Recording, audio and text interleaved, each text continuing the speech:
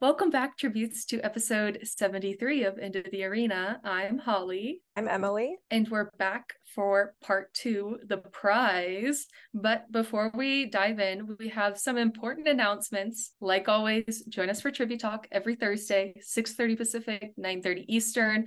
You know what's going on. We're talking Ballad. It's leading up. These next few weeks are going to be crazy. We're a month out, less than a month out. So join us for Trivia Talk. We only have a few more of those left. Yeah, let's dive in to the prize. Dun, dun, dun. Emily and I thought it would be kind of fun to kind of separate parts of this in a different way than we did with part one, The Mentor, because in part two, we have the actual Hunger Games, 10th Hunger Games take place. I think the first time reading it, I was completely lost, and it wasn't until this time reading it over and over and over, like I've read it so many times, but there's so many name drops, there's so many things happening, and because we're not actually following Lucy Gray in particular in the arena, we're kind of just, we're viewers. So we took the time to channel our inner Lucky and Lepidus and we are going to be doing a complete breakdown of the games in a few minutes or less. So we're going to try to go fast. We're going to do this. Day one, we begin. Dun, dun, dun. Marcus is hanging from a pole in the middle of the arena. Oh no. But Reaper grabs a pitchfork and is ready to be on the offensive while all the other tributes run away at the start of the games. Everyone disappears until Lamina from District 7 emerges from the tunnels. She's acting strangely calm, but she chooses a knife and an axe and makes her way to one of the poles where Marcus's body is. She climbs up the pole, swings down on Marcus, and kills Marcus instantly. Then the drone delivers water. As you can see, if you're watching, I'm wearing my drone shirt. It's embarrassing because the drone drops the water completely away from the pole. So Lamina has no access to water. So Lamina is just chilling on the pole. Then we have our District 3 tributes, Cirque and Tesley, who arrive, dun, dun, dun.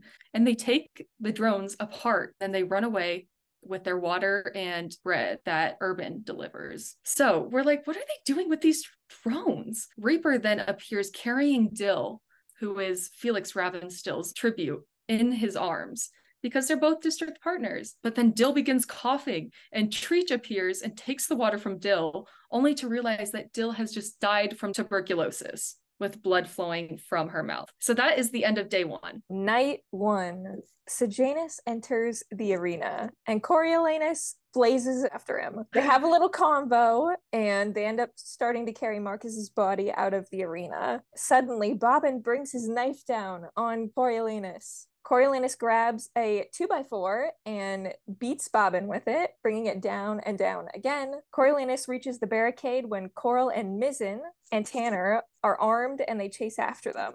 And Tanner ends up cutting the back of Sejanus's leg open. That is all in day one. So day two, we get to day two, and the tributes discover that Marcus's body is gone. What the heck? Is there foul play? Bobbin is dead. His face is so swollen, it was unrecognizable. So that is Snow's first kill. We are at the halfway mark, though, folks. 12 tributes left. Coral and Mizzen collect food from the drones, and then in the late afternoon, the District 5 tribute girl makes her way to the bleachers. This is when Mizzen, Coral, and Tanner take that opportunity and begin their hunt. Coral kills the District 5 girl with a trident to the throat, and then Jessup runs out into the open as they all disappear. But something's strange about him. Lucy Gray scrambles through the arena, and it looks like Jessup's chasing him. Jessup begins to chase after Lucy Gray, and he opens gashes on his body, stumbling and tripping because he can't control himself. When we realize, quote, rabid boy, trapped girl, bombed out building. Dun, dun, dun. Coriolanus sends Lucy Gray water because he realized Lucy Gray is thirsty. However, he has rabies. He's scared of water. So then Lysistrata and Coriolanus team up to send drone after drone of water, sending water out of the wazoo here in the capital. And then Lucy Gray, unfortunately, talks to Jessup and says she'll take over watch as he passes away slowly, only to end day 2. Lamina, she's still up there on the beam. She's sunburned. She's not doing too well. And Reaper and Lamina end up having a little conversation with each other. And Reaper ends up going to the flag of Panem and cuts it down with his knife, which really upsets everybody. Reaper and Lamina end up negotiating a little bit, and she gives him a piece of bread and some cheese, and he gives her the piece of the flag to use as a blanket. Mizzen and Tanner and Coral come out, and Lamina's looking out for Reaper, who ends up giving her thanks and then leaves. Coral, Mizzen, and Tanner get some food from their mentors. The 3 of them gather under Lamina's beam. They're planning something. The 3 huddle together. Tanner gets the tridents, and they split up. Lamina reaches the end of her beam, and she swings the axe at Coral, and Tanner throws his tridents up at the beam. Lamina swings and hits Mizzen's knee, and Mizzen falls off the beam, but he catches himself. Coral makes it to the top and grabs the trident. Coral stabs Lamina with the trident in the abdomen, and Lamina ends up falling to her death. So Coral crosses to Mizzen and helps him to safety, and Tanner is over here celebrating over Lamina's dead body. He goes in for a high five, but he gets stabbed in the back, literally. Coral drives the trident into Tanner's back. What? Mizzen finishes with Tanner with a knife to the neck, so he's dead. Then they all retreat into the tunnels. There are 8 tributes left at this point. Treach ends up taking Lamina's axe. Tesley grabs another fallen drone. She's planning something with those drones. And then later in the afternoon, Reaper wanders out of the barricade again. He sees the dead bodies, he's confused, and he starts arranging them kind of together, sort of like a morgue area. And he ends up cutting up the flag more and puts it over the tributes' bodies. Then he also ends up putting the flag around his neck. I remember reading that for the first time being like, what? Cut to day 4. Reaper brings Jessup's body to the pile, which happens overnight. And then we see Wovi from District 8 emerge. She's skeletal looking and she has an empty water bottle with her. Then her mentor is like, oh, it's just a stealth strategy. And the drones begin to deliver food and water to her because she was hiding and she was playing it smart. But all of a sudden, we see a silver stream come down Wovi's mouth, and she goes still and dies. We are at the final 7 tributes, everyone. It's lunchtime, and then finally, later, Reaper appears with his flag cape. Reaper suspects there could be some foul play here. Why was there a silver stream of poison coming down her mouth? Then Mizzen and Coral appear and eat and drink Wovi's leftovers. Not that water bottle, but the rest of the food that was delivered with the drones. Mizzen walks with a limp because he was obviously cut in the leg, and Reaper sits in the arena stands while Tesley and Stark poke around the rubble. Treach runs through the tunnel, freaking out, and enters the middle of the arena. And we discover that snakes are being dropped into the arena, and Tesley runs and screams as all these snakes are just randomly dropped into the arena, colorful snakes. She runs up a pole while Cirque is overtaken by the snakes. So we are down to the final 6 tributes. Mizzen and Coral run. The snakes are able to attack Coral as Coral calls for help, and then Mizzen climbs a pole. Then we have Lucy Gray emerge from the stands singing with a half dozen snakes following her, and the snakes begin to slither around her, migrating toward Lucy Gray, where all these bright bodies begin to overtake her, and she sings some of the snakes in her dress. And then we reach day 5, the final day of the 10th Hunger Games. In the morning, everyone in the audience can see all of the snakes that have died over the night, rainbow of snakes littering the arena. We've got Mizzen sleeping. We've got Treach and Reaper. They received food, but Reaper didn't want to take it or eat it. Tesley ends up arriving with a drone and attacks Mizzen on the pole with the drone. All the drones begin going at Mizzen's face. Not the special delivery. And breaks his neck on contact. Treach emerges while the audience is distracted and brings his axe down on Tesley in one swing, so she's out. Reaper ends up sleeping after he moved all of the bodies to his morgue area, and Lucy Gray enters the center of the arena. She tries to count to figure out how many tributes are left in the games, and Treach goes up behind her and runs at her. Lucy Gray, in what looks like a hug, but she secretly has been keeping a snake friend worm and uses it to bite Treach. So Treach ends up dying. So then we're left with the final two tributes. So we've got Reaper and Lucy Gray. They're kind of in like a standoff. They're like on opposite areas of the arena. Lucy Gray is trying to run away from Reaper. She's got a piece of the flag so that Reaper is chasing after her. Reaper ends up getting super tired and he ends up collapsing, pulls the flag over him, and he's dead. So the winner of the 10th annual Hunger Games ends up being Lucy Gray Baird. Which is Emily right now. Because if you haven't been able to see, if you're watching, Emily is wearing her beautiful Lucy Gray cosplay. Yeah. Yes. It's So very nice. We have our Lucy Gray stan here, which I think is so iconic. Just a side note, because remember when you said Lucy Gray like wasn't your character, and now you're in love with her costumes and outfits, and I'm so obsessed with this turn to Lucy Gray. She's an icon, and I love her outfits. Honestly, I put on the rainbow dress, and I'm like, yeah, maybe I would act like Lucy Gray too. Like, I feel it. I feel the main character energy. So that is Lepidus and Lucky's 10th annual Hunger Games explanation. But now let's dive in, and I feel like we should talk a little bit more about the rest of part 2, because part 2 is long. Part 2 takes up the entire games. But on top of that, we're looking at Snow's life. We're looking at everything that's going along in his journey. And really, the games are kind of just a side. Yeah, they're sort of happening alongside Snow's life. So we begin part 2 with chapter 11, which chapter 10 had just finished and part 1 had just finished, with Lucy Gray saying, "You need to actually start considering me." Coriolanus is here, and Corio really only hoped that Lucy Gray would bring him attention, but he never actually thought that she could win. So they start to strategize a bit here. Mm-hmm.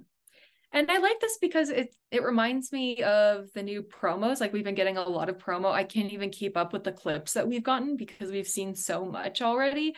But just that line of, in the book, it says, "We think of a strategy." So I like that idea of them working together as a team. And it reminds me of that new promo of them as a team, because that's what I want to see, is that team interaction between Lucy Gray and Coriolanus. And then we get a convo with Dr. Gull and the students again, talking about the war, how it'll never end, how it needs to be about control, and they need to keep the Hunger Games going to control the ongoing war indefinitely.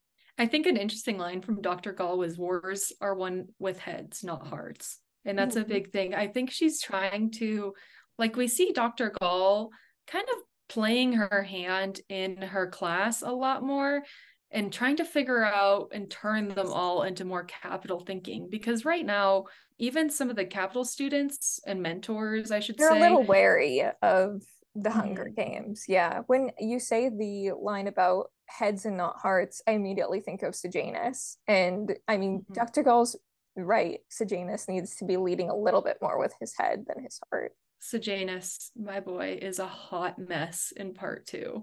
Yeah, poor Sejanus. I mean, I get it. And so we have, I think, one of my favorite and kind of, I think, underestimated mentors is Lysistrata, because that's when Lysistrata kind of starts chiming in. And she's really, I think her kind of side story is interesting as well, because we come to find out that she almost has feelings for Jessup. He saved her life. And she reminds Coriolanus that Lucy Gray and Jessup saved their lives. And so I think that that story of recognizing that they're not just animals, they are humans, like these tributes are humans, is a huge part, and Lysistrata plays a huge part in voicing that. And then Corio goes to visit Pluribus Bell for a guitar to borrow for Lucy Gray, and he gets a little bit of a flashback because he finds out that Casca Highbottom and Snow's father used to hang out in Pluribus's club and were friends. He's like, I don't know if I believe that. That doesn't really make sense. That doesn't compute. He's like, "You're talking about my dad?" Lucy Gray ends up performing at the interviews, the Ballad of Lucy Gray Baird, and Snow gets jealous. I love this. That chapter 11 ending is, "But what he really felt was jealous," which I feel like is kind of like, no offense to Suzanne, like kind of a flop for her chapter endings. But I think it's a really important line, because a lot of what we're going to talk about in today's episode is Coriolanus's possessiveness over Lucy Gray.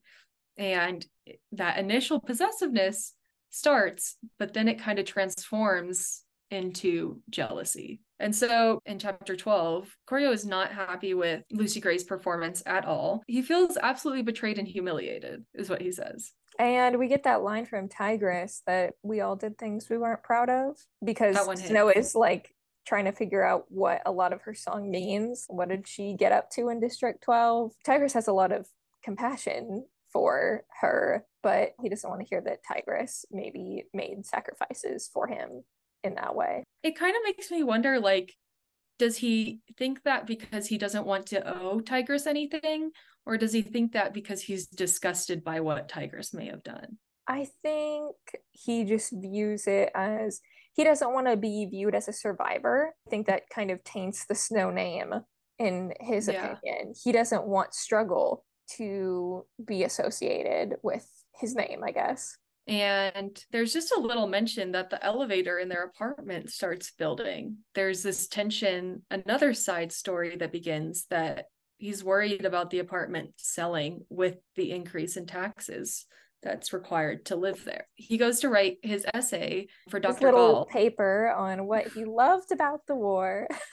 You know, just like, what did you like? What was your favorite part about the war? Which some of my favorite quotes in part 2 come from this moment. We learn a lot about who Snow is and like the direction that he's going in, how he's determining his values, the security that could only come with power, the ability to control things. Yes, that was what he loved most of all. He's all about control, and I think we really start to see it so clearly in part 2. And he's willing to do anything to be in control. Later in that same chapter, he says, what he desired has little to do with nobility and everything to do with control. He's going to sacrifice whatever morals he has or any sense of nobility in order to be in control in the situation and feel safe and comfortable. Which I think is really important to that possessiveness part that we'll talk about.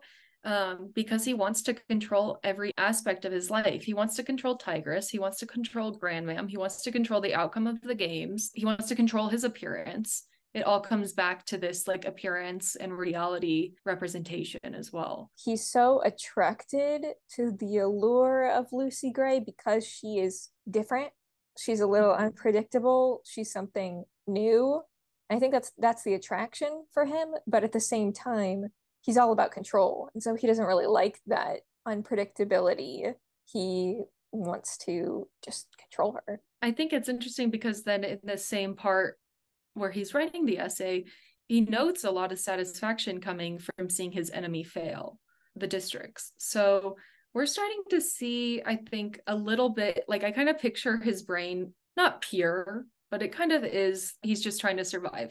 And then I feel like in part 2, you start to see this hatred and these subliminal messages from Dr. Gall, like self-preservation, chaos, control, kind of slide into his mind and attack him from that scared point of view. Like he's scared of not having this control. Like you said, he's scared of this chaos. At the end of chapter 12, we end up getting the start of the final scene between Snow and Lucy Gray before they go into the arena. It's a really emotional scene. Like you really feel for Lucy Gray. She has that line, I don't want to die. I think it's really setting in for her what she's about to have to face. And Snow ends up giving her the Rose Compact, insinuating that she should put the rat poison in it. And then they were talking a lot about like, we're gonna win this together. Like we'll win together, Lucy Gray, is what Corio says. And then another part just at the end of chapter 12 that I think is important is there's this quote. Corio says,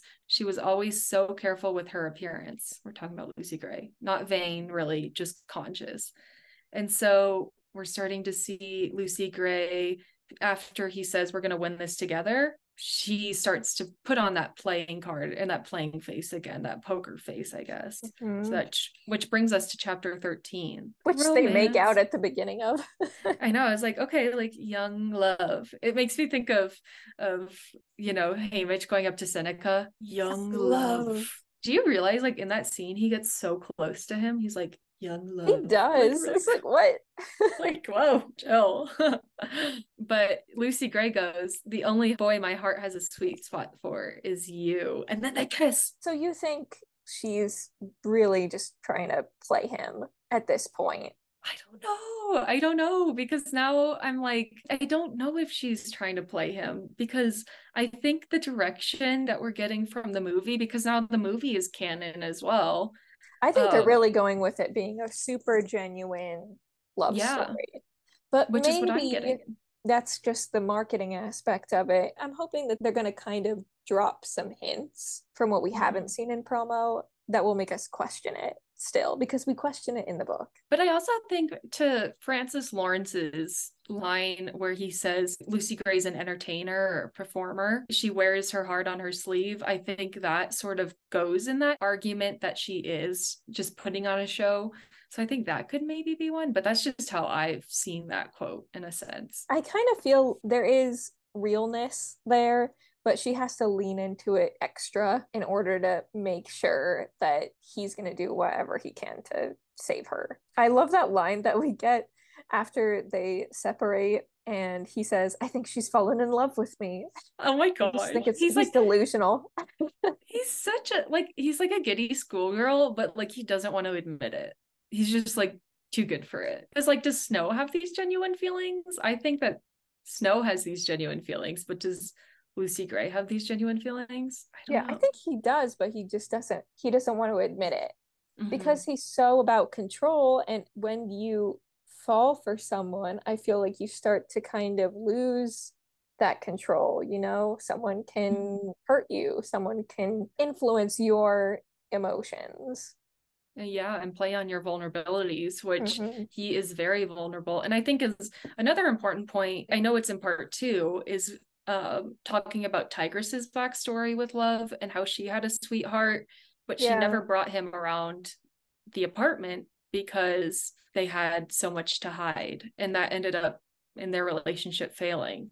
And so Snow kind of reflects a lot on that, saying like he has a lot of vulnerabilities and there's no way that he could bring a sweetheart around. But then another interesting part about chapter 13 is Snow begins to cross off the names of not only the tributes but the mentors Mm. with them. He crosses them off together, which I think I never really picked up on. He didn't want to do it in part one. He didn't want to cross out mentors' names. He instantly crossed out tributes names, but not mentors' names. And then suddenly in part two, he's just like, I can just draw them off all at once. And he Hmm. combines them, which kind of makes it look like the value of their lives are the same to him, at least to me. And so that was kind of an interesting part right there, where he's seeing himself as not only better than the district people, but capital citizens and classmates as well. He sees himself as better than them. So then we've got the start of the games. The mentors get the communicuffs. Clemencia is back. They make up Oh my Snow and gosh. Clemencia. I feel like Snow starts to really go to work to explain to the audience that Lucy Gray is special. She's not really district. She's even maybe a little bit closer to capital. So Mm-hmm. he's starting his strategy there. Lysistrata gets frustrated because he's pushing Lucy Gray as this one Mm. tribute, but she's like, hello, Jessup and her are supposed to be allies. And he's like, but what's an ally? Like, what's an ally? What? How can you have an ally? And then Sejanus enters, and that's when we get the quote. All eyes moved to the camera, riveted as it slowly zoomed into the pair of steel poles not far from the main entrance of the arena. They were 20 feet high, joined by a cross beam of similar length. At the center of the structure, Marcus hung from manacled wrists, so battered and bloody that at first Coriolanus thought they were displaying his corpse. Then Marcus's swollen lips began to move, showing his broken teeth and leaving little doubt he was still alive. That's a Suzanne Collins chapter ending. Absolutely. Absolutely. And even everyone feels sick. We see it in the trailer. It's when Sejanus throws the chairs and he goes, you're monsters, I love you. Hmm. That should be like a Halloween thing. But and Coriolanus even feels sick about it. Everyone is shocked. It's going to be insane to see in the theater. Janus hurls his chair at the screen. The games begin, And Coriolanus goes, why the heck am I continued to be categorized as This this man's fool. friend? Like, why am I with him? Oh my gosh. So funny. So funny. We've kind of talked about the games a little bit, but Mhm. eventually Snow goes home and Mrs. Plinth is there. They end up seeing Sejanus on the TV screen. So Sejanus has entered the arena. He went into the arena, you mean? I had to. My boy's right there. That's another ending. I like that ending. And so Sejanus enters the arena and Coriolanus sees him and he's like, what the heck is this man doing? And Ma goes, that's a tradition to put breadcrumbs over the Mm. bodies of your dead as they travel on their journey to whatever life is next. And Coriolanus makes this line, something along the lines of, wow, somebody just died from starvation. Get out the bread and let's get these crumbs on How them. Like, wasteful. yeah. I'm like, come on, man. He's just so He's heartless. so funny and terrible. I know. But that's the thing. Suzanne makes him likable in the sense that you hate him, like dislikable. She makes him so dislikable that it's Love to funny. hate. Yeah, Dr. Gall ends up calling and summons Snow and tells him that he has to go into the arena. And he felt, quote, like a wild bird in a cage, end quote. Yeah, this is such a huge moment of change for him. I feel like we've seen the progression of he's thinking about control more and the importance of that. But then when he's thrown into this arena and it's chaos, he clings on to the fact that control is everything more than ever. And that's when he's chased down in the dark by tributes, including Bobbin, Mhm. who, as Emily mentioned, is murdered by Snow. So that is the first person that Snow kills. And we know that there's 3 people that Snow kills by the end of this book. And this is body number 1, life number 1, and he changes. Yeah, and then there's a very interesting conversation between Dr. Gall and Snow once he makes out of the arena. She basically Mhm. tells him that she wanted him to go into the arena. It was a lesson for him, and that she wanted him to see what humanity was really like. Dr. Gall says, what happened in the arena, that's humanity undressed. The tributes in you too, how quickly civilization disappears. All your fine manners, education, family background, everything you pride yourself on, stripped away in the blink of an eye, revealing everything you actually are. A boy with a club who beats another boy to death. That's mankind in a natural state.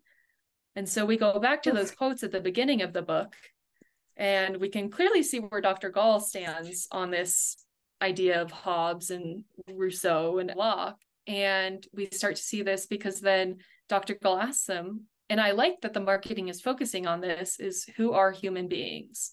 Because who we are determines the type of governing we need. And that's Mhm. a That's like huge line. valid in a nutshell. Yeah, exactly. And then she assigns the next assignment, which is the value of control. And then that's when he starts going into chaos and what sort of social contract is required, what's lawlessness like in the arena.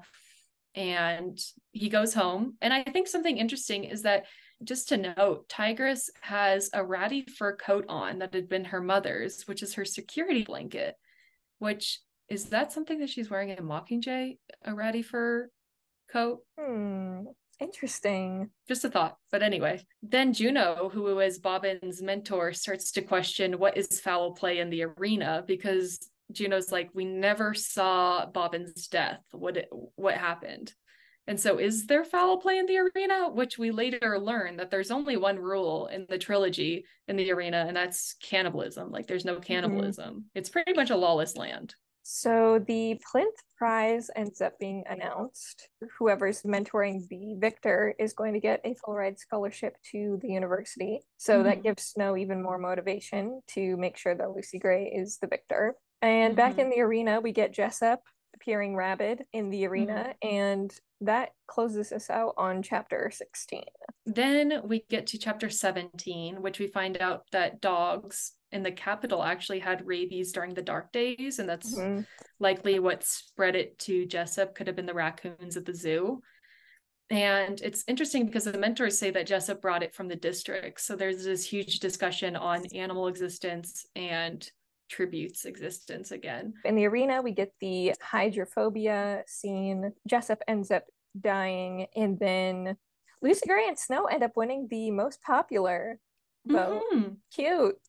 Popularity, you know, like it reminds me of Homecoming King and Queen or Prom King and Queen. But the joy does not last very long because Snow gets home and Tigress has the tax bill that has finally come. Feeling a little bit broke, unfortunately. So, chapter 18, Coriolanus realizes, oh no, I need to protect my appearance. This is when he starts using the plinths for their money as a reward for helping Sejanus. Yeah, he thinks about it earlier, but now he's like, okay, this tax bill has shown up. I got to take this into my own hands. Hopefully I can go get some money from the plinths. While that's happening on TV, Lucky brings on Dean Highbottom, and Dean Highbottom notes the new interactivity of the games. He means the bombing changed the landscape, and he says it's a brand new arena and it's made the tributes behave in a brand new way.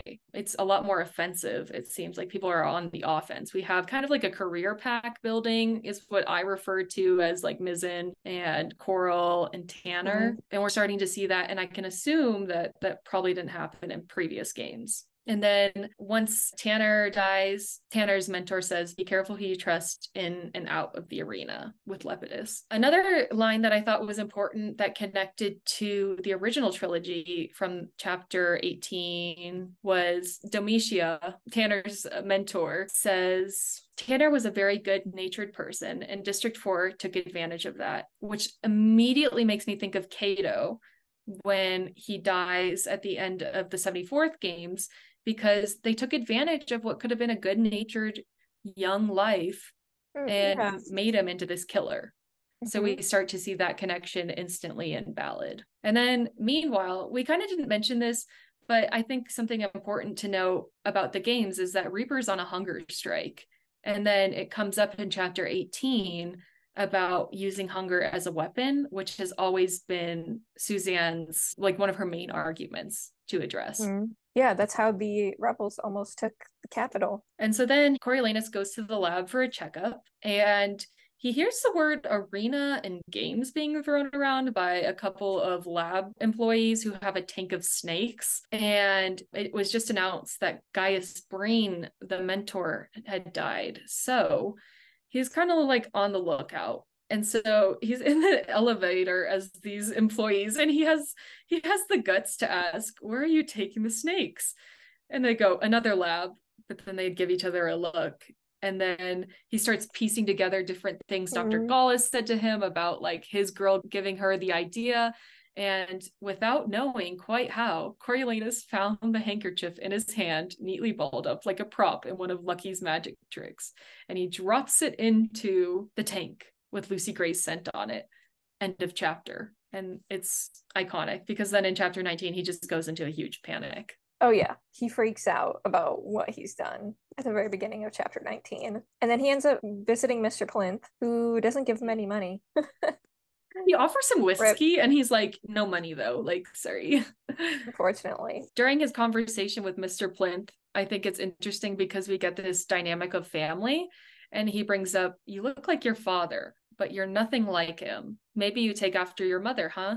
She was always gracious to me when I came here on business before the war, despite my background. So even though he was district, his Snow's mother treated him with absolute kindness. Interesting. At the beginning, you can say that Corio maybe could have been a little bit like his mother, potentially, not quite so, but a little good. But now his dad has clearly entered the picture, who not being a nice guy. In the story, we see Snow kind of deciding which path to take. Is he going to go more in the direction of his mother or his father? And then he has to go home and work on his essay. And I feel like this is where some other important lines come up. Fueled by the terror of being prey, how quickly he himself had become a predator with no reservations about smashing Bob into death. He transformed all right, but not into anything he was proud of. And I think that quote is very important because he's not proud of his actions. And I feel like that's clear from President Snow to Katniss. Like, I feel like he's not proud of himself, but he's proud of the Snow name for remaining in power. And that quote they ended up putting in the film, but attributing it to Dr. Gall, fueled by the terror of becoming prey. That's a Dr. Gall line. So I think it just shows the fact that they were able to just switch that snow line over to Dr. Gall shows how kind of closely their thinking is at this point, like how much she's molded and influenced him. Towards the end of this chapter is when we get the snakes coming into the arena, and Lucy Gray emerges from the stands singing with them, and the quote, "With the tips of her fingers she spread her ruffles out in the dust as if by a way of invitation. As the snakes swarmed her, the faded fabric vanished, leaving her with a brilliant skirt of weaving reptiles," which I think is a little bit too fantastical. But like, seeing what they're doing with the movie, I want to hear your thoughts. Like, do you like how they're portraying the think snakes? it looks so good. I think they leaned into it being very scary in that moment. That one still that we've kind of seen, the snakes all around her, she's kind of holding up her hands and she just looks like so terrified. I think it looks great translated to film from what we've seen so far. Yeah, I was worried. I remember reading this for the first time and being a little concerned, but they're doing, I feel like it looks great. We are left with our final chapter in part 2, which is chapter 20. And the snakes get drawn to Lucy Gray. What's important is what you said. Lucy Gray is scared because she doesn't realize what's going on. And Snow asks, what did she think was keeping the snakes in check? Like, what would you think? I think thinks she's gonna die. For some reason, the snakes are delaying. Maybe she thinks the singing is doing something, but the song that she chooses, The Old There Before, which is probably one of my 3 favorite songs that I'm like really looking forward to in the movie. It's a song about dying and like leaving the world. So I think she thinks she's gonna go. I think those are some of the hardest moments, especially in chapter 11, was it, when she says that she knows she's going to die? I think that was really, really hard. So seeing her, and I think think that it's going to be very emotional too, because what we've heard of that scene and her singing that moment, that people cried on set watching her do it. Very excited to be very sad. excited. Which I also think it'll bring a new perspective to this scene, because I didn't quite follow it in the books as much, like the emotional side, because we're reading a third perspective on Snow and not Lucy Gray. So I think we'll feel this a lot more. Like, yeah, I think both the reaping and this moment which were kind of the 2 biggest moments that I just didn't get with Lucy Gray, I think are really going to be enhanced in the film. And then Lucy Gray starts to look at the tributes' bodies, like we mentioned, at the morgue, and starts to count them.